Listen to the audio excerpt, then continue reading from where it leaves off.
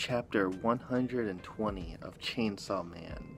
Man, was this such a good chapter. So, yeah, we start off where we last left off. Nayuta put a chain through Asa's head, and none of us were sure exactly like what was gonna happen. So apparently she like changed her into a dog, and and so I'm like, okay, that's pretty interesting. I don't remember Makima being able to do that, so I wonder if that's a power that only Nayuta can do, or is it just something that Makima didn't use. However, there is a power in here that I really want to talk about, a different power that Nayuta uses.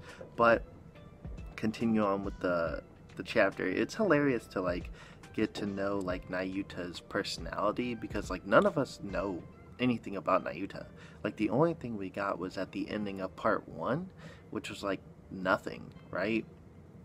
And so you could definitely tell like she's kind of like a spoiled brat, but like kind of acts like Denji as well. That's hilarious. And she says that she'll Denji's like, oh, turn her back, and she's like, no, I'm hungry instead. And he's like, okay, well, let me make you food and then turn her back. And she's like, okay, but only under 2 rules. One, you let me eat ice cream every single day. And then I love this panel because it shows 2 panels of Denji, not just one, which is very important because I like how it shows how Denji paused. So she was like, let me eat ice cream every single day, and he was like,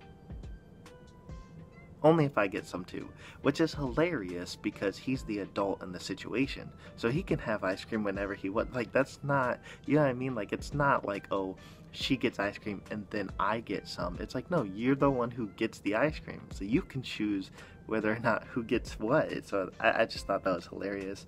And then she says that the second one is that you can no longer hang out with Nayuta, or Nayuta says you can no longer hang out with Asa because I don't like her scent. And then Denji's like, does she smell like a wet dog? Which is hilarious because that's what he was thinking, prior to that. But then Nayuta says, no, I'm going to alter her memories to make it seem like you guys didn't go on a second date, like you stood her up so she won't like you, and then that's to separate you two. Here's the thing. 2 things, actually. One, she's another Makima. She is controlling Denji's life. Think about that.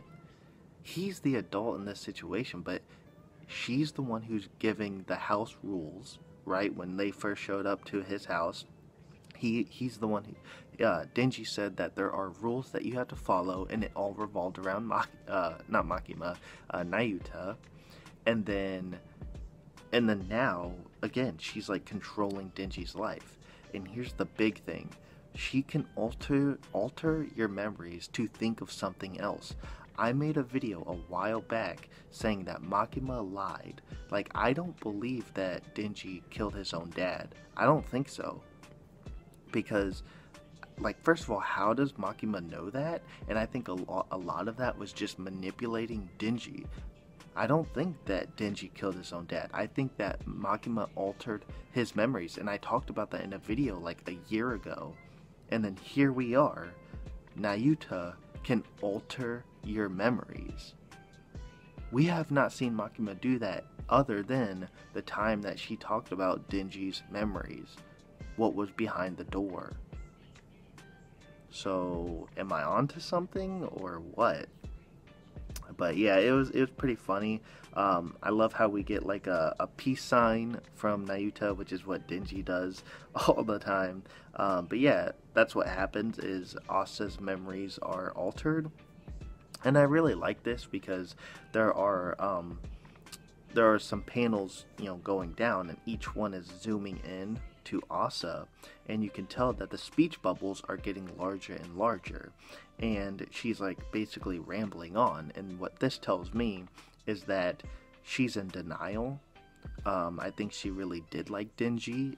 She's sitting here saying that she didn't and that she has more important matters to attend to, but I think that she's just using that as an excuse to just accept what happens.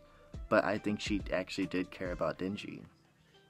And then that is when Yoshida walks up and he's like, want to spend some time together? So I'm wondering, so the chapter is called Triangle, so I wonder if this is going to be like a love triangle thing, like Denji's going to go hang out with Yoshida and see that he's hanging out with Asa, and he's like, bro, like that's that's hilarious. Another thing that I want to mention is that Nayuta says to Denji, it's not like you can die or something. Yeah, she on page 4, she says it's not like you die, and so I'm wondering, is that because he's a devil? Because we've seen Denji in part 1 get like shot in the head, but then he drinks some blood, he's fine. Is that what Nayuta is referring to, or can Denji like actually not die? Because we still don't know how Asa could not turn him into a bone sword. Think about that, because they did care for each other. In fact, you don't have to really care for somebody very much. Like, look at Asa in the school president or the teacher or whatever. It's like, didn't she turn the teacher into a spine sword in the first chapter or whatever? Like, she has no emotional attachment to the teacher or anything. She had way more connection to Denji, so it should have worked, right? So why didn't it? And now we get this panel where Nayuta says, it's not like you can die. What does she mean by that?